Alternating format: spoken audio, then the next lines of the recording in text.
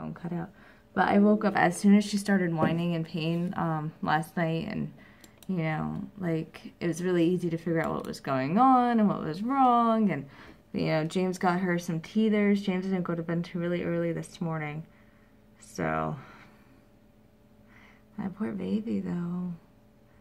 And so then she woke up again. I put more medication, like the Orajel, on her, and this molar sucks. And then this morning, she threw up. She threw up this morning, so, you know, she didn't even care. Like, she was talking about, like, you know, me and James and, you know, what she was doing, and, like, nothing about the throwing up. She didn't talk about anything like that, but, like, I don't even remember what she said, but she was just talking. Oh, she was going, Mama, jump. She was saying, Mama, jump, Mama, jump. So I did. I stopped and we jumped. And then I'm like, okay, we're going to go take a bath now. And she's like, okay, take bath, baby bath. And I'm like, yeah, baby bath.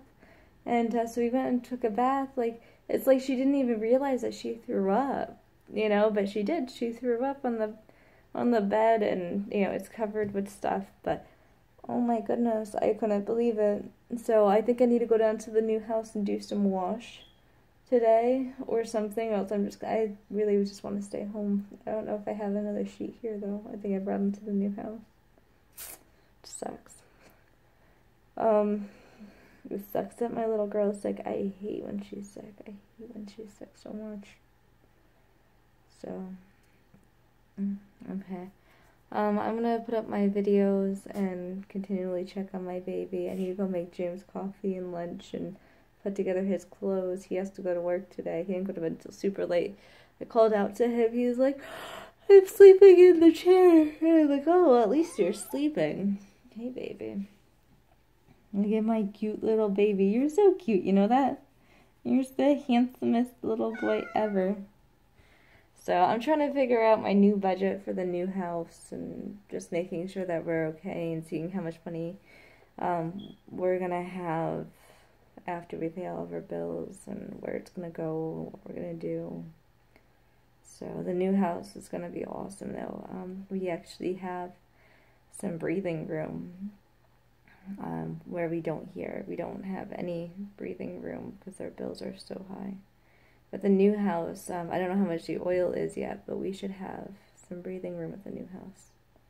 So I need to call and get the oil filled up because I don't want to go without. I think it's for the heat. I'm not even sure what the oil's for, but I'm pretty sure that the oil's for the furnace. But yeah, this is what I'm doing. I'm not doing much of anything. I can't believe how sick my little girl was last night and this morning. She seems to be doing better now. Her nose is still completely stuffed. I need to get her a new comfy nose sucker because ours is kind of broken. I can't believe it deteriorated like that. I don't know if battery acid got on it or what. I have no idea why that happened. I did put it in the junk drawer, so I don't know. Alright, well that's it for my update. Like, I cleaned it out and everything, and it still technically works, but I want to get the one that's completely together instead of the one